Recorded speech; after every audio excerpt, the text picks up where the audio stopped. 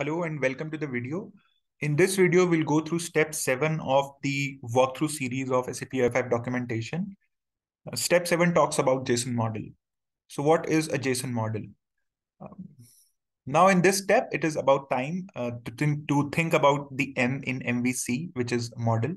A JSON model is a client-side model. It's a very important point to understand. It only holds the data which is completely available on the client side, on the application side. It does not have any mechanism to send updated data back to the server. The application need to call related methods to send any updated data back to the server. JSON model doesn't provide any support for that. In this step, what we will do is we'll add an input field to our app. We know that in our app, we already have a button which displays a hello world message to the user in a message toast.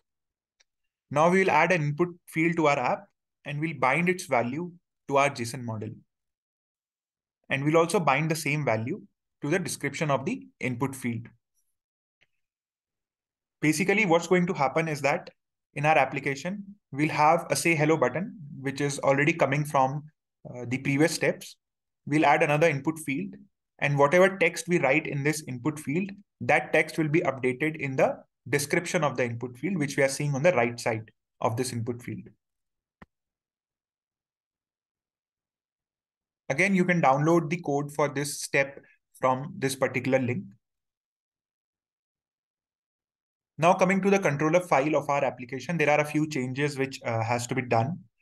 The first thing is that as we need the JSON model in our controller code, so we need to load that dependency from the sap.ui.define method. Therefore, we add sap/ui/model/JSON/JSON model in the dependency list. And once all these dependencies are loaded, including the JSON model dependency, our callback function will get triggered as we already know it. Now, important point to note here is that we see an onInit function. OnInit function is a lifecycle method of a controller. This function or this onInit method gets triggered for the first time when the controller gets created. You can say it is similar to the constructor function of a control. Now, inside this onInit function or onInit method, we will first of all, what we do is that we create a data object, which is again in the JSON format. In this data object, we have a recipient property, and inside the recipient property, we have a name property, and we assign the value world to this name property. Then we are instantiating the JSON model. This is the syntax to instantiate or to create a JSON model. And once the instantiation is done, we set this OData object, which is in the JSON format already. We set this OData object to the JSON model in the same statement. So here we are instantiating the JSON model. We are creating a JSON model, assigning it a name called OModel. And at the same time, we set this data, OData, onto our JSON model. Therefore, the OModel variable holds our JSON model with the data which has been defined here in this variable. Now, for us to be able to use this JSON model in our view, we need to set this JSON model onto our view. So this is a statement to do that. We get the current view. This .getView will get the instance of the current view for this controller. And it .setModel method will passing the OModel as a parameter. It will set our OModel JSON model onto our view. Once this statement is executed, we can use our JSON model in our view. Now at this point, what we have done is that we have created a JSON model inside the onInit method of our controller. We know that onInit method is the first method which gets triggered when our controller gets created. It is like a constructor method for our controller. Now, once the JSON model has been created, instantiated, and it has been assigned to the view, now we come to our app.view.xml file. We can see in this XML file, in this view, we have a new control for input. which is again coming from the SAP.m library. Now, as per the description of this step, what we are supposed to do here is that we are supposed to bind the value of this input field to our JSON model. And this is the syntax for that. You see here, inside curly brackets, we have /recipient/name. Now, what does this mean is that if we go above and check our JSON model, the data which is assigned to our JSON model, it is in this format. Therefore, the value property of our input field is bound to recipient/name property or recipient/name attribute of our JSON model. And this is called data binding.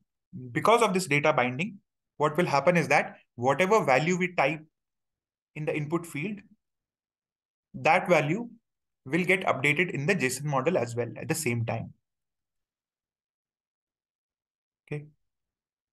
Now we see here the description attribute or the description property of the input control. Here, what we are seeing is that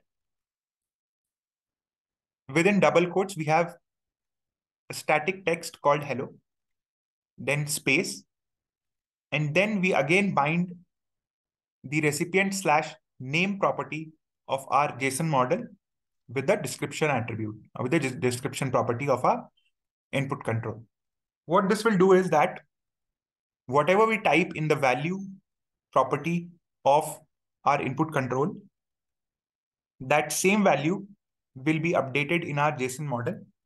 And because our description property or description attribute is also bound to the same property of the description of the JSON model, whatever we type on the input field will be reflected in the description of our input control.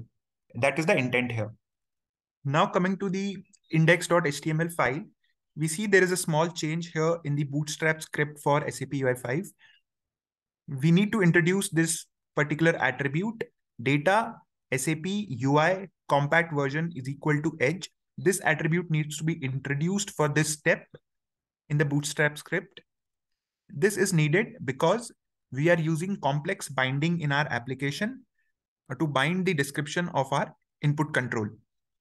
If we see in the description of our input control, we are using complex binding where one part of the description is a static hello text and the second part of the description is bound to our JSON model. This type of binding is called complex binding. And for the application to be able to understand this complex binding, we need to have this particular attribute, data SAP UI compact version. We need to have the value of this attribute to be set as edge. Now let us execute this code in Visual Studio Code locally in our system and see the application running. I already have downloaded the application and you can do the same. Before running the application locally, we need to have a manifest.json file inside our web app folder. We also need to have some changes to be done in our UI5.yaml file, which I have already done. Once these changes are done, we need to execute npm install command, which I've already executed. Now I will run the UI5 serve command and we will run the application locally. So the web server has started locally in the system. We go to the index.html file.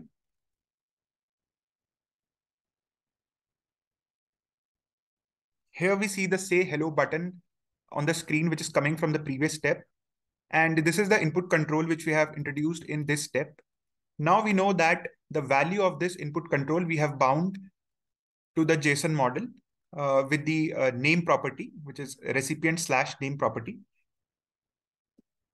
So whatever text we write here will basically get updated in the JSON model. And that same property of the JSON model is also bound with the second part of the description of this input control. So whatever we type here will get reflected in the description of our input control. So that is the intention of this tutorial, that we can show how to use a JSON model in our SAP UI5 applications. That is it for this video for step 7 of the walkthrough series.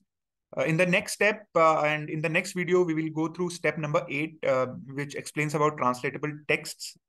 So thank you for watching this video, and until then, have a nice day.